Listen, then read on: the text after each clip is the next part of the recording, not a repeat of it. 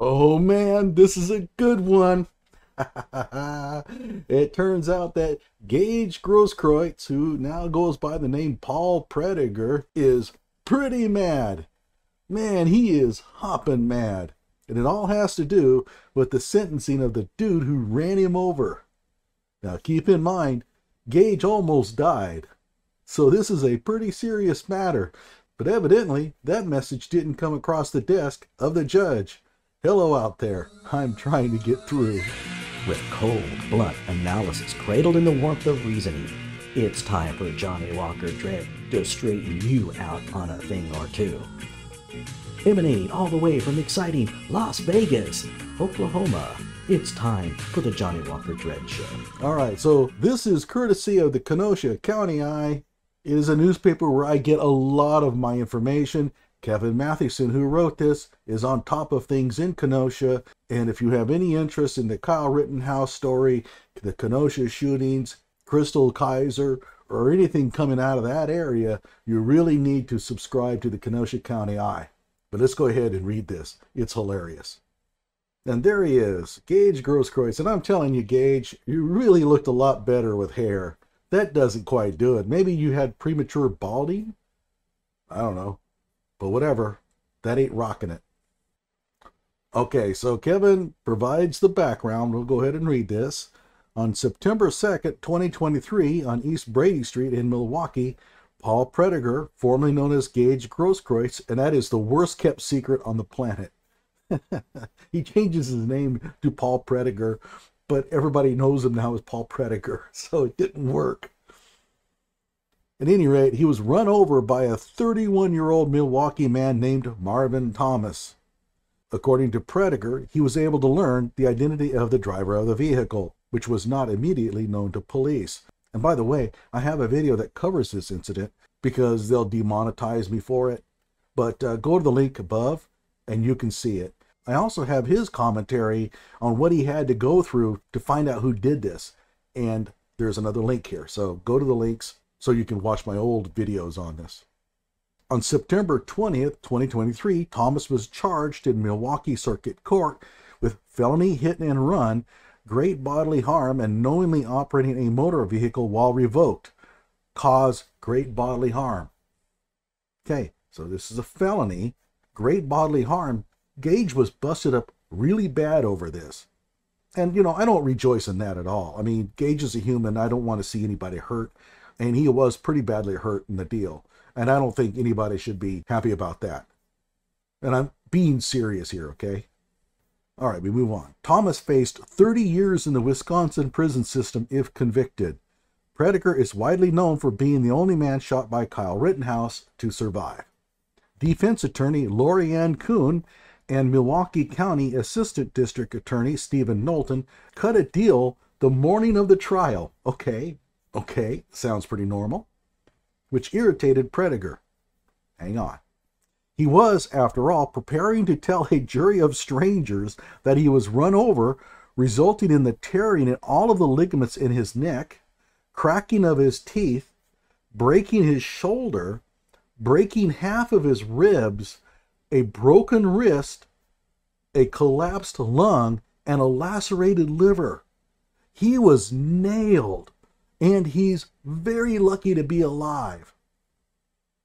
Now, remember, Paul Prediger, Gaige Grosskreutz, is a fierce advocate for people of color. He leads the charge of social justice. He's a revolutionary fighting against mass incarceration of peoples of color. So who hit him? This dude. Karma's a bitch, isn't it? Okay, but that's okay. You know, it happens. They make up 15% of the population. So if you get run over, there's a chance that a person of color may have done it.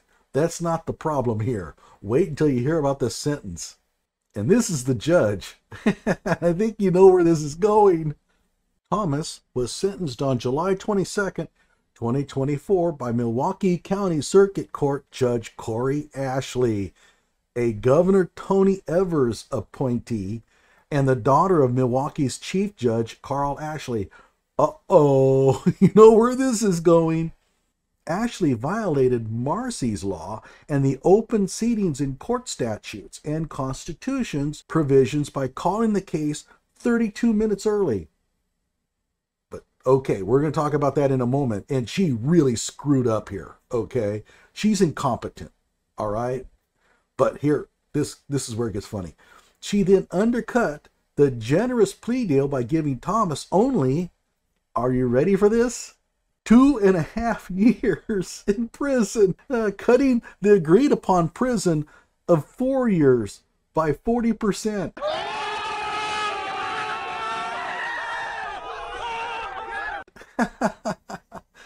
Remember, we've got to fight against the mass incarceration of peoples of color. Right on. Isn't that how it goes, Gaige?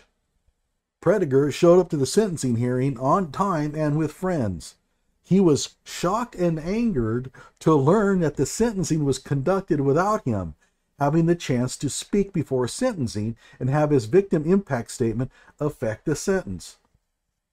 He has a valid argument.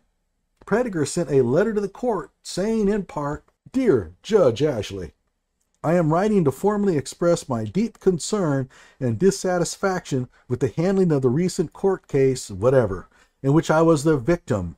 Specifically, the fact that the court case was called 32 minutes earlier than the scheduled time.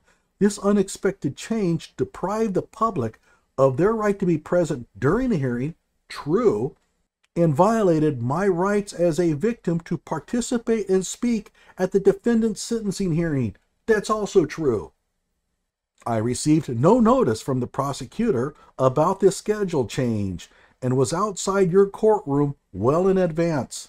I contacted the victim rights advocate several times this morning, as I had every intention of being present for the defendant's sentencing hearing. My assistance and cooperation throughout the entire 10-month process, including providing the evidence necessary to arrest and charge the defendant, should have demonstrated my commitment to this case and its outcome." Hey, I will say this, man. That's a pretty good letter, Gaige. I mean, that's well written, and I'm not being sarcastic.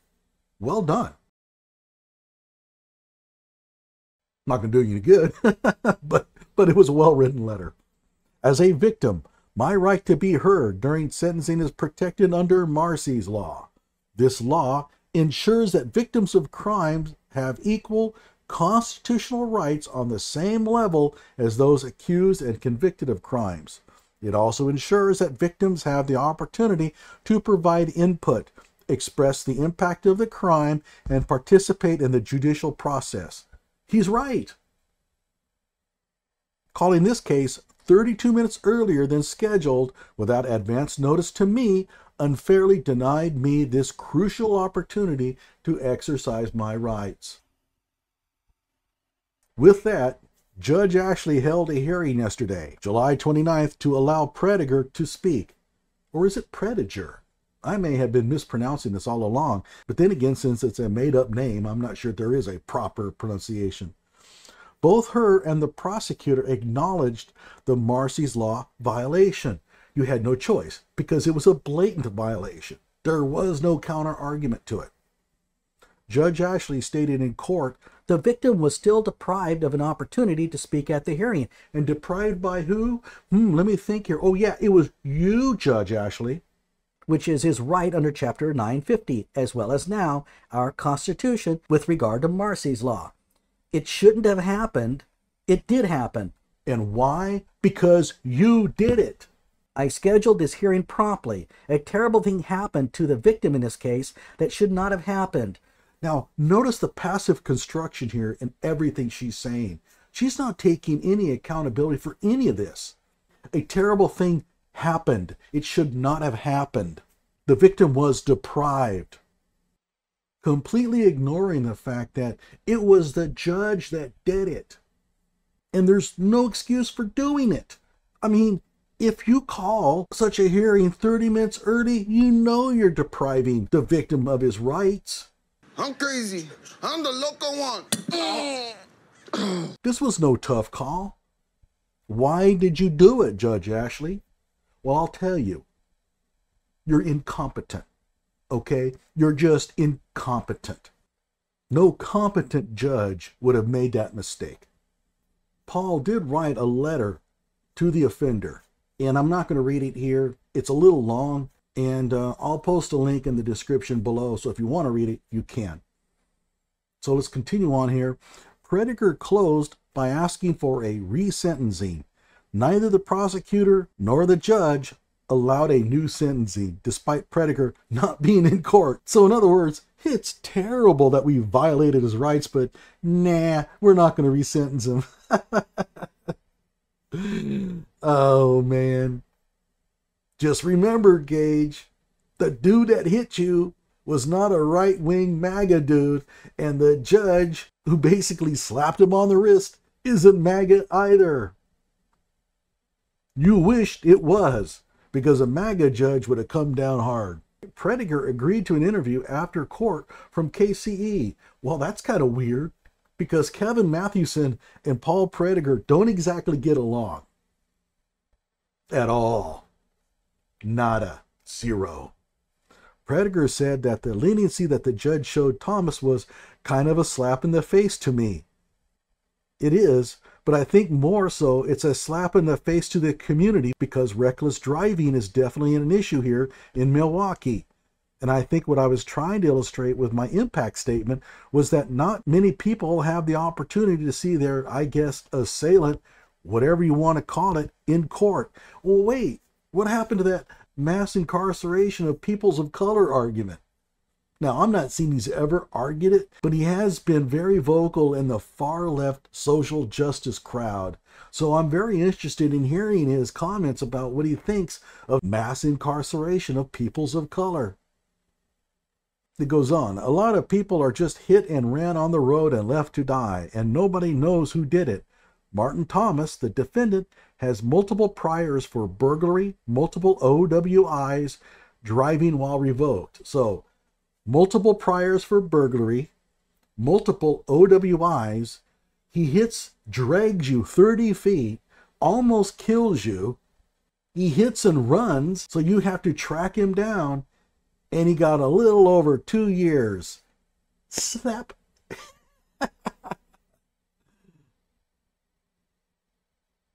Yeah, now you know how us conservatives feel, Paul.